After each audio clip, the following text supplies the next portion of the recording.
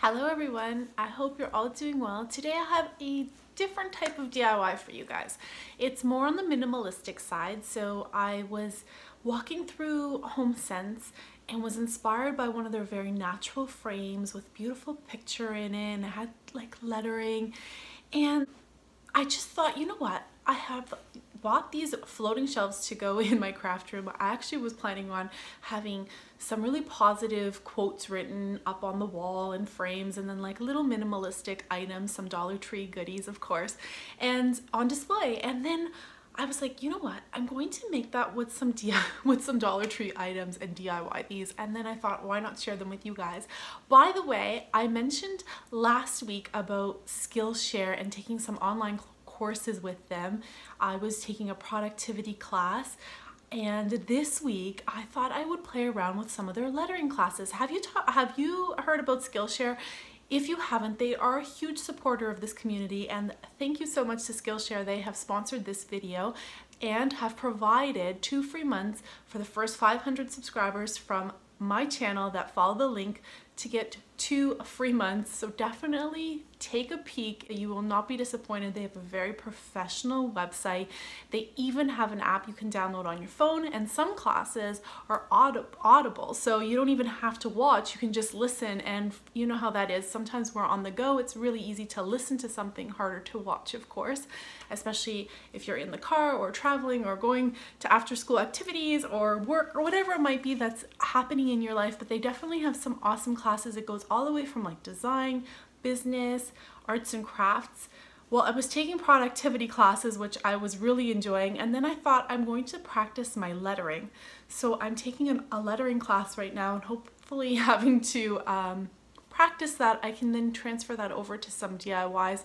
It's tricky sometimes when you have to stencil things or use your Cricut machine or cut things out from the internet, especially, you know, just using Microsoft Word or something like that. It would be nice to have really nice lettering. So I hope you guys follow the description link down below and go check out Skillshare. They are an amazing supporter of this community. So I just want to say thank you again to Skillshare, and I hope you guys enjoy these very simple minimalistic DIYs and are able to incorporate them into your home decor. Please feel free to tag me on Instagram or send me any Facebook pictures. I always love seeing what you guys are doing out there as well. So anyways, until next time, enjoy the process of this video.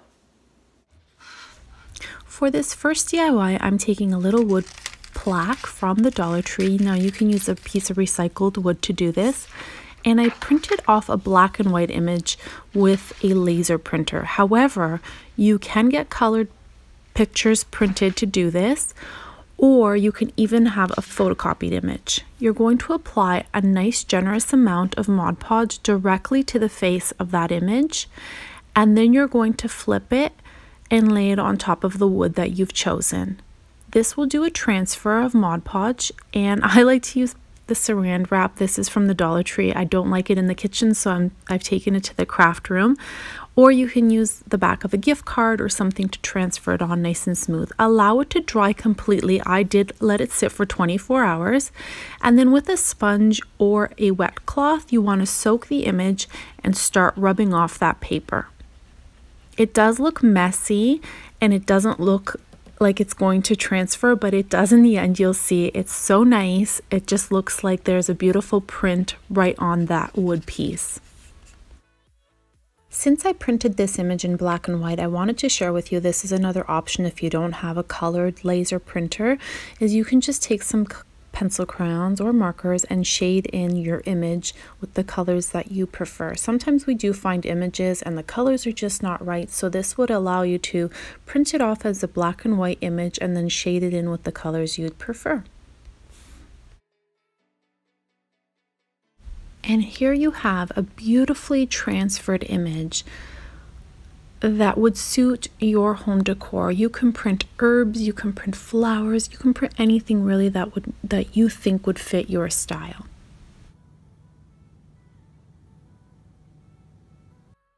For this next DIY, I'm just picking out a simple printout. These are from one of my books that I've purchased at Michael's before, and they have some pretty sentiments and positive quotes, and I'm just looking for something that the color speaks to me and the quote speaks to me. So I know that coral is really in this year. It's the new color of 2019, so I'm looking also for something that picks up on that coral, because I think I want to have some of that in my craft room as well, with the very natural wood colors. So here's something, I do love this quote, but I think I prefer this one here because it has the gold lettering and the coral accents in behind. So I'm going to simply just rip my page as I was inspired by the look that I had found when I was out shopping at the home decor store, and I just love the way that this looks really authentic and, you know, roughed up a little bit. So do flip it over and rip on the back end, because if it pulls off the color, it will rip just the white side. Now I'm just applying a nice even coat of Mod Podge on the back, and then I'm just going to apply it directly to the canvas.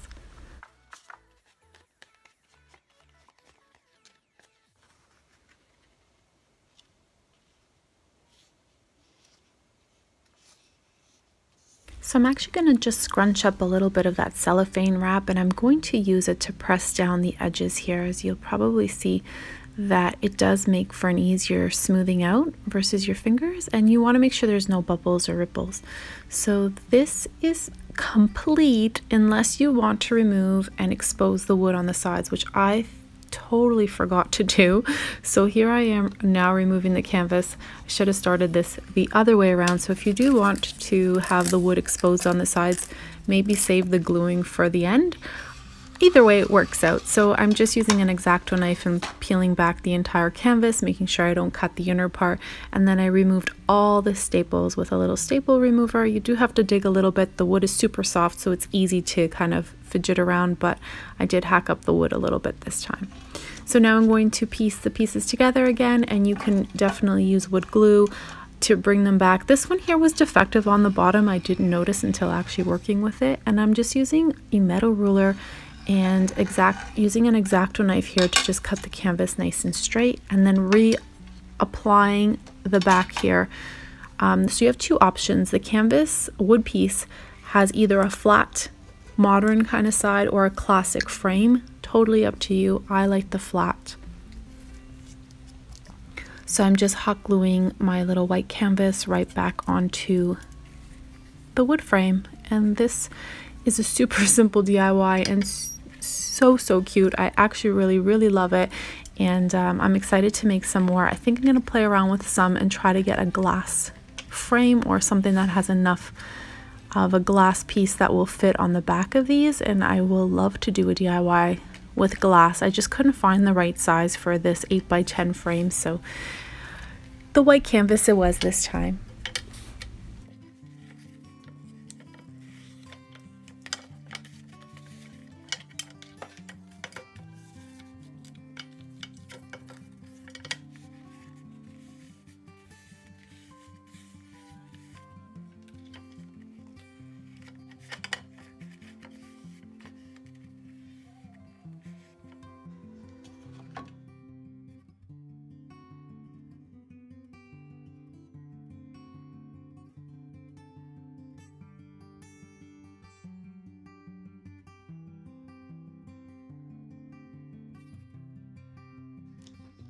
Using one of the tiny little canvas boards from the Dollar Tree as well, and some of the little wood chips that come with the wooden chess and checkers board. So you can use the little black dots, or I'm making a little dice, I guess, just 6 on the little canvas, or I like the natural look. I think this is just how it suited the rest of my pieces. So I'm putting 3 little dots on one side and 3 on the other, creating the face of a die. Now you can do 4, you can do 5, whatever you'd like. And then I have these little stands from the Dollar Tree as well, and I just put it like this on display, and I think it looks very cute. Now for this here, you can buy these at Home Depot or Rona. They're super cheap, or sometimes you will even find them in the recycle bin. They always have free wood at our local stores, so definitely check yours out. I'm putting 2 together because they were uneven. This is like I guess like a shingles, or I'm not even sure exactly what, but you can buy these packs for super cheap, and they come with a lot of wood. So if you like to play around with wood, it's definitely a great value. Find free wood as well at the back of the store typically. So I'm using the little towering blocks from the Dollar Tree, and I'm going to put 3 in line using wood glue. Now you can use whatever glue you'd like. At this point you can even use regular white glue to adhere these together. You can use hot glue. I highly suggest wood glue. It is longer lasting versus a hot glue will kind of make it lumpy in between wood, but if you can use it, go for it. And then I'm just applying these as legs or base legs to the bottom of this little tray. Now Dollar Tree also carries long boards similar to this idea, so you can use that, but I like the natural texture of this.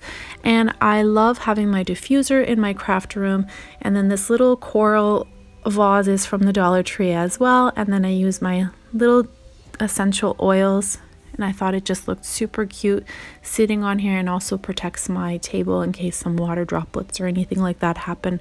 It's on the little tray, and you can make this as large or as small as you'd like.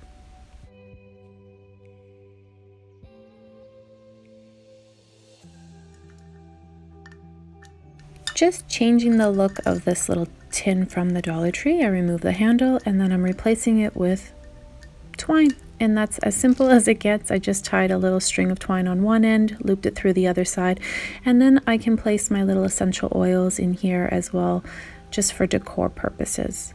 But I like the feel of the twine instead of the metal handle.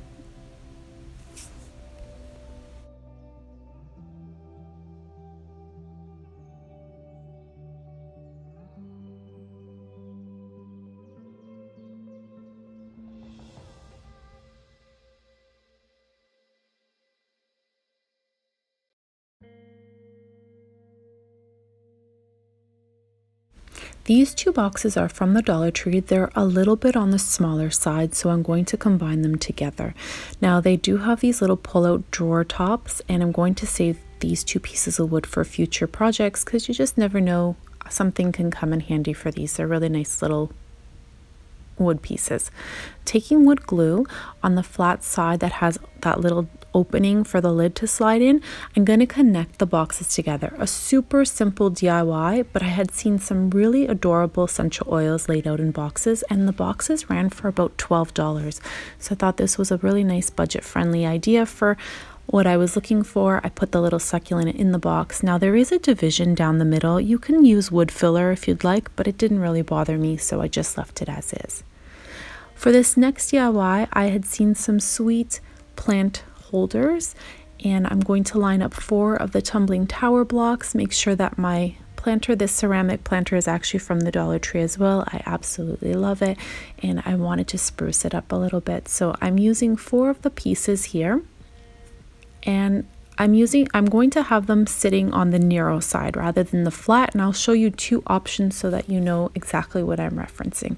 You can sand off the glue with a little sander if you're going to stain these little pieces. I wanted to keep them very natural, so I kept them as is. However, if you want to stain them or paint them, make sure that the wood glue doesn't get all over the wood, and you need to sand it off if you're going to be staining. If you're painting, don't worry about it. But if you're painting, don't worry. If you're staining, definitely don't want to have any glue residue on them because it won't let the stain penetrate the wood.